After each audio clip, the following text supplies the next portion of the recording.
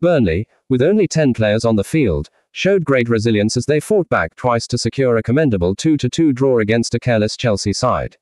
Despite Chelsea squandering numerous opportunities to close in on the European places, Burnley managed to rally and salvage a point.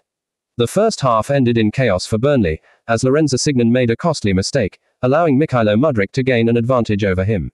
Assignon's clumsy arm on Mudryk's shoulder resulted in a penalty, and he was subsequently shown a second yellow card, having already been booked earlier.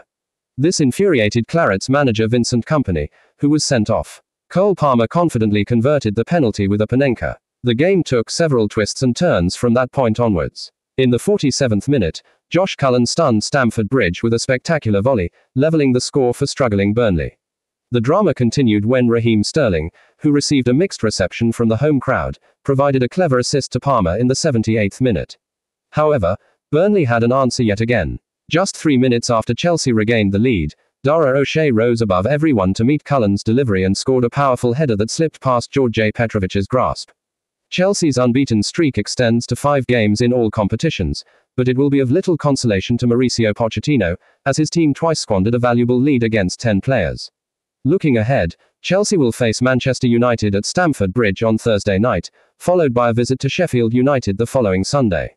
Burnley, on the other hand, will host Wolves on Tuesday night and then face a crucial relegation battle against Everton at Goodison Park next Saturday.